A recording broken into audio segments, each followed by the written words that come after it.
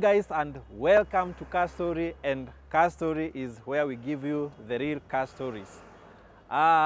We are at Urban Drive, the previous location that we have been for several times, and the location is where the bypass intersects with Kiambu Road, just like 100 meters on your way to Ruaka. That is where Urban Drive is. And today we have a BMW X3 for our review today. And this is a BMW X3 2015 model. Now, the BMW X3 first generation was manufactured in, or rather the sales went up in 2003, which was the first generation that went up to 2010. From 2010 all the way to 2016, we have the second generation where this particular car falls to. Now, in 2003, the X5 had already been manufactured. Actually, we were on the third year of X5. So X3 came as a smaller SUV compared to the X5, because the X5 production started, or rather the sales started going up in 2000, and you see now this was the first generation started in 2003. So this came as a cheaper unit, and of course, as I said when I was doing the X1 review, it came as a unit that complements the previous model, which is the X5. So this was made to at least take care of the person that cannot afford the X5. Though the X3 came at a point where the luxury SUV crossovers were not very common. Actually, it is among the very first mini SUVs that we had then in 2003 when the first generation started being in the market. Now, the BMW has been known for several things. One of the things that the BMW is known for is making sport cars, and this one is not an exceptional. It is a twin turbo, and it comes with a 2.0 diesel engine, and of course a twin turbo, you know, it comes with its power. Now, for this particular model, it has so many features that are really interesting to note. First of all, in every of the cars that we have, most of the things that are done, especially to the body, is the facelift. If you look at the 2003 model, it was very different in terms of the facelift with this one. So 2003, being the first generation, came with I normally call them trial features, but now you see, of course, when you're talking of a second generation, we expect an improvement from the previous generation. So of course this one has a facelift on it, and I think we expect the same when it comes to the third generation, because of course the third generation is already manufactured, only that we do not have so many of them in Kenya, because the third generation started from 2017, and of course, you know, we are in 2022. So the very many functions that we have on this car are to make the car efficient for you, to increase on the reliability, to increase on safety, and of course to make you feel that what you own serves you right. For example, looking at this particular model, there are so many times, even starting from the front part, there are so many functions that are so exciting. For example, this headlight here, it senses dust. See, this is a headlight washer, so it senses dust. So when it senses dust, it's the headlight washers uses the sensor just to sense dust or mud, and then it cleans the headlight. And then, of course, we have the sensors that help you when you're navigating, and of course they help you when you're parking. They help you when maybe there's something that you can that is an obstacle ahead of you. The car cautions you. And of course we have the front camera that it is easy for you to drive. Now, another very interesting feature with this car, it comes with a brake assist, yeah, and also when you're driving, and maybe you are in traffic jam, this is very good in fuel economy. It helps you when your leg is on the brake pedal, the car literally goes on, and when you release the brake pedal, the car ignites itself again and the journey continues. So that helps in fuel economy. So as you can see, also the car comes with fog lights and more sensors. Now, one of the reasons that people do not love BMW, it is because of the many sensors the car has. Now, the sensors, to the advantage of the driver, it works. I think for me, the sensors are really good because they caution you, yeah? And bearing in mind, these cars are very good when it comes to on-road, that is tarmac roads. They are not very good when it comes to off-road. So that tells you that the sensors are really good, especially when you're driving in the streets of Nairobi. They are very good. And the good thing is that the sensors caution you of the car ahead of you and the car behind you. So you are able to take precaution. Maybe you can use your hood. You can hood for you to be safe. Now,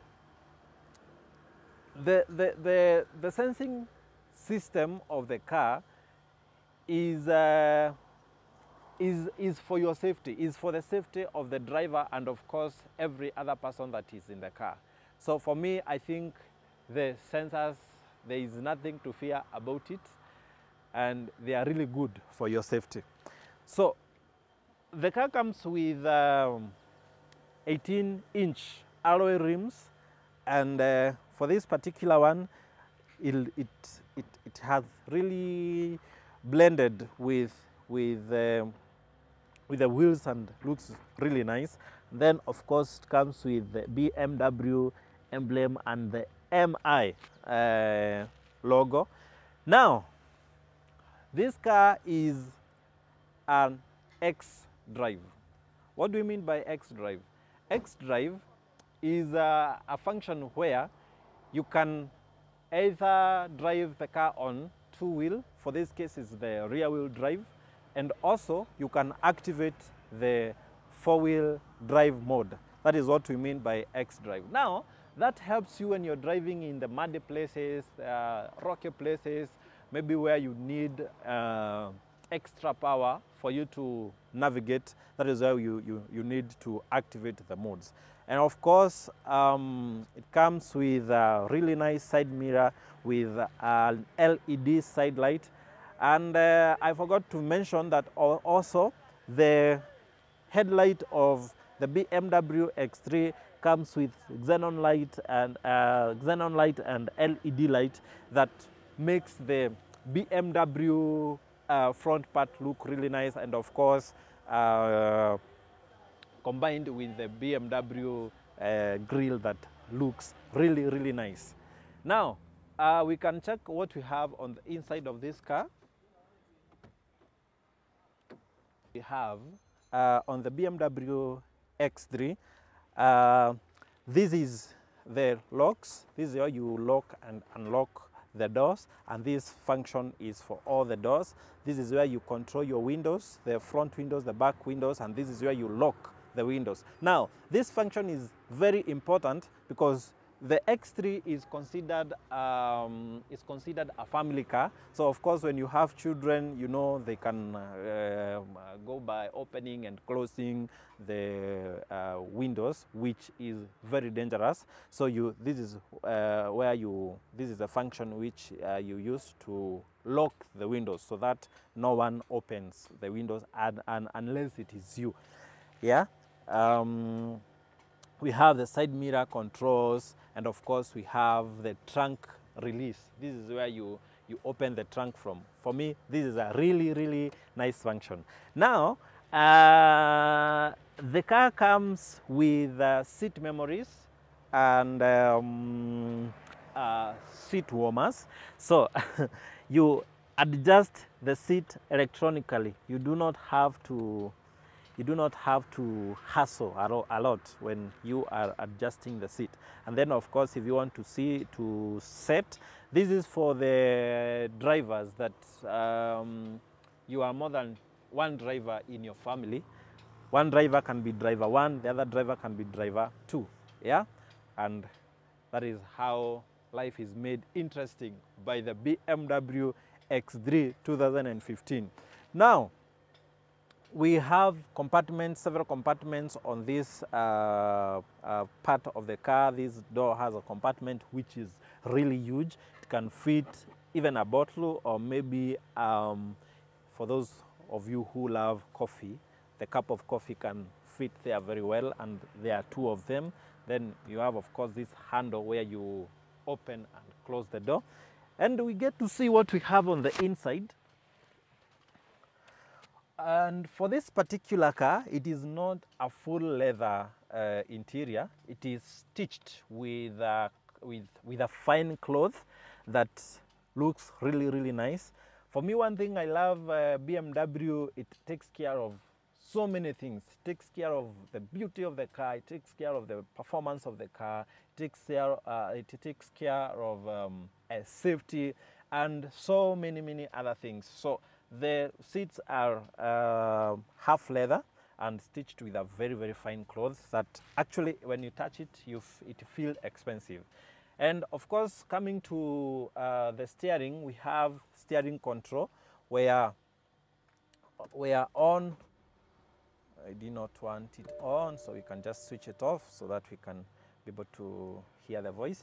So on the left side, you have the cruise control set. This is where you set, you press on this button, and then this is where you increase the speed or decrease the speed. Yeah, and of course, this is where you have your stereo system control, and of course, if you want to connect your phone, this is where you connect your phone. Yeah, and then moving to this other part, this is, let's have it on so that you can be able to show. So this one is really interesting. This is how you control. If you want maybe to listen to the radio, you want to do the DVD, this is where you control. Yeah, and it feels really nice. So this is how you do it. This is how you do it. Yeah, you just press on the side up to when you get what you are looking for. And then of course you have your radio, you have your media, you have your telephone, you have your map, you have your option. I mean, you have everything consolidated to one area. And the gear lever, you have the parking button. We are out of the era where you have to pull something, yeah, and you just, this is electronic. You just either press up when you want the parking brake to be on, you press up. When you want to release it, you press down. And of course, now because I have not stepped on the brakes, the car is not on. That is why. So you press down. If the red light disappears, you know that you've released the brake light. But you can also have it on auto mode. Yeah, you can also have it on auto mode, where if the car stops, it can park it. It can be on parking on its own. Now, several other functions here.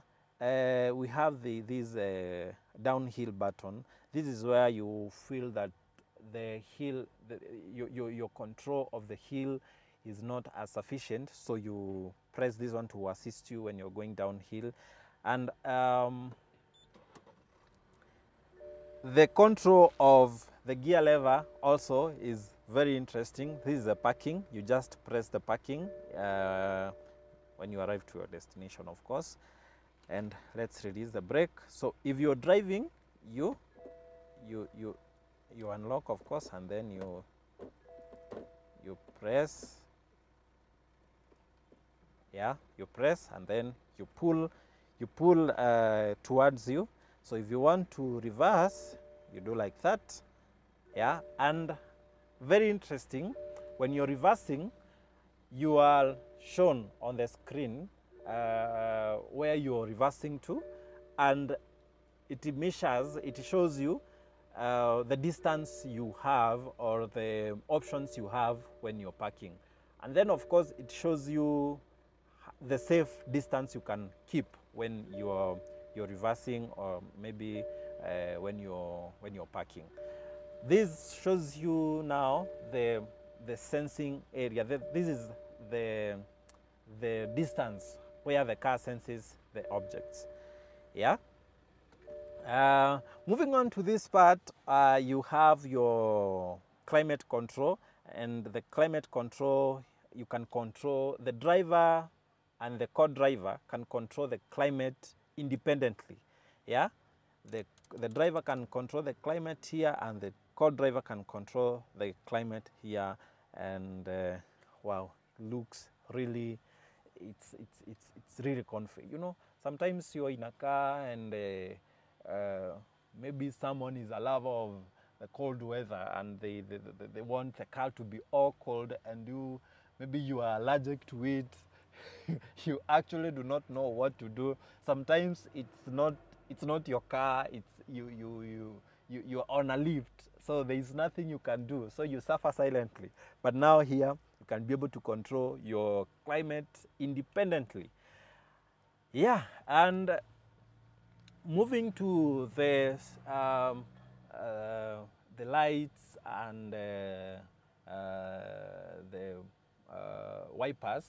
Now, the wipers are automated, and they function with the magnitude of the rain, or maybe the fluid, because when you want to wash, of course, you use a fluid, or maybe the fluid that is on the windscreen. And then of the lights, you can have them on automated mode, or you can have them on manual mode, where you can control as much as you want. Now, we have more compartments here, and if you see here, this is for a 2015 model. The person who was designing the car had it in mind that people are having smartphones. The challenge we had with spaces, maybe to have your smartphone, with the 2005 models all the way to, actually from 2000 all the way to around 2006, 2007, is because most of the manufacturers did not have smartphones in mind. But now you can have your smartphone here, and this is also a cup holder, a compartment where it's a cup holder. And here you have your charging system, where you can charge your phone. Here you have another compartment and another charger, where you can another port where you can charge your phone, and then you have your USB connect and aux, where you can connect your phone to the stereo system. And the armrest here feels really, really nice. Now, moving to the the finishes that we have on the car, the wood, the metallic and the wood finish, these are metallic finish and these are wood finish, they make the car look really nice looks. It doesn't lose the classy part of the BMW, yeah? So the car comes with a moonroof, yeah? This is for this particular car. Other units you will get different functions. So let's check what we have at the back seat of this car.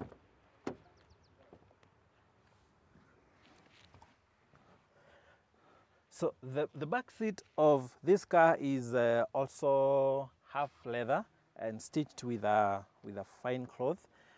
And we have several spaces.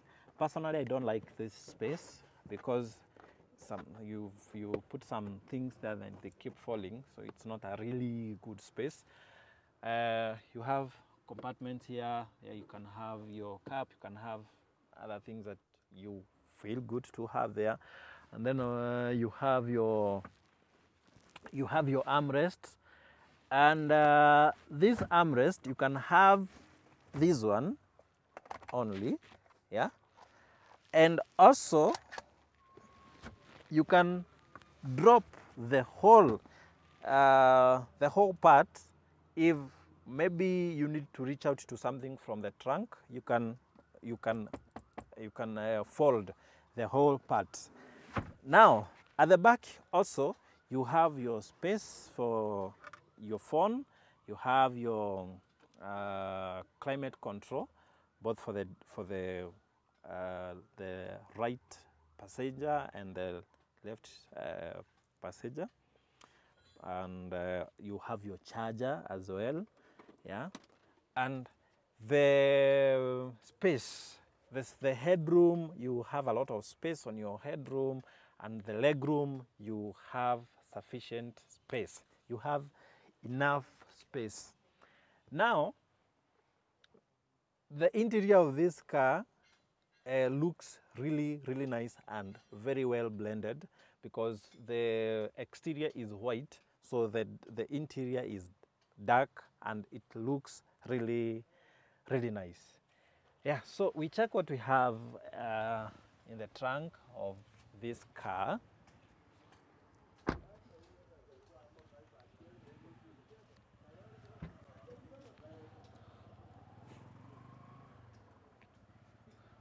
So one of the best thing with this car is that it has a big trunk, that it is sufficient for your village stuff, yeah, for those who love carrying a lot of stuff from the village, yeah. So it has a really big trunk, and you can increase the space by folding the back seats, so the space is even more, and you have these spaces where you can store your other stuff. You have this other space here. You can have some stuff there. Of course, you have your hooks where you can have your hooks. You can hang your anything that you would want to hang. There are more hooks here. I mean, it's a very efficient trunk. So also you can have more space down here. You can have your more stuff, and of course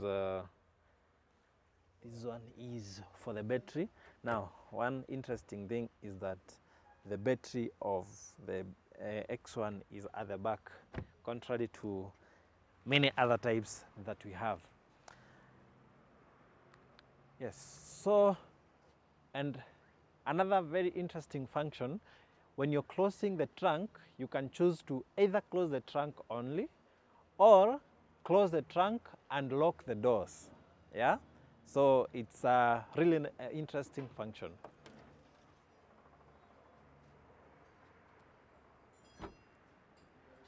Nice. So we get to talk about the torque, the horsepower, the fuel economy of this car, as we feel how it drives and how it handles on road. So the car handles really well. That is one of the things that I know about a BMW. The handling of the BMW is very nice, and also the picking power of BMW is something that can be commended. Now, as I said, the car is a 2000cc.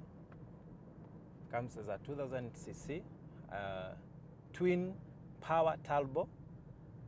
Of course, BMW is known for sport cars, so that is not something that is not familiar with the BMW. And also, it's a 4-cylinder with a maximum power of 240 horsepower. Yeah? Woo! For those who love something we call thrill, this is the car for you. 240 horsepower, and then that is on a maximum torque of 270. Yeah? So that is a lot of power for one car. And of course, the speed we have, the maximum speed is 260 kilometers per hour. Yeah, and man, this is what you're looking for in a BMW X3. So the stereo system of this car is really powerful, and the car has speakers on each door, and very powerful speakers. And as we all know that the BMW, one of the things that it is known for is automation. Most of the things has been automated. Of course, you can have to select which speaker to be functioning at what time. Yeah, and as I said on the review, there was I also talked of the lights. I also talked of the lights, where you can have them on automatic mode, where the light can sense darkness. Yeah. And when you're on phone, you can have your phone on Bluetooth. So the fuel economy of this car is 12.7 liters per 100 kilometers. That is in the city. When you're driving on the highway, you have 8.8 liters per 100 kilometers. Now, for the combined fuel economy, say you are accessing the city, and of course you'll be driving on the highway, you have 10.9 liters per 100 kilometers. Yeah? So that gives you a really nice fuel economy for a classy BMW X3 with all the functions that I have mentioned that this car comes with. And it's a really, really nice thing to own this car. Now, the competitors of the BMW X3 are like the Audi Q5. Actually, the Audi Q5 is a very worthy competitor, which the price of the Audi Q5 is cheaper than this one, but the Porsche Cayenne also is the other competitor, but the Porsche Cayenne is way expensive. Now, the Porsche Cayenne and the Q5 compared to the BMW X3, the BMW X3 is more spacious than both of them. But the handling of the Q5, the Audi Q5, can go hand in hand, or sometimes it can be better, and also the ease to drive. Something I note about the BMW is that the previous models were a bit, the steering were a bit stiff, but as the models are continuing to be improved, there's an improvement, so there is more ease to drive. Yeah. So that's it for the BMW X3 2015. And guys, thank you so much for continued support. Thank you for subscribing to our channel. Thank you for watching our videos. Thank you for commenting. Thank you for sharing. Thank you. Thank you. And if anything you feel that we have left out on this car, you can tell us on the comment section. We will definitely look into it. And if there is any car that you feel we really need to review, tell us on the comment section. We will hunt for it and we will do review. Again, we are at Urban Drive. You can come and see the variety of cars we have here. And that's all for today. Thank you.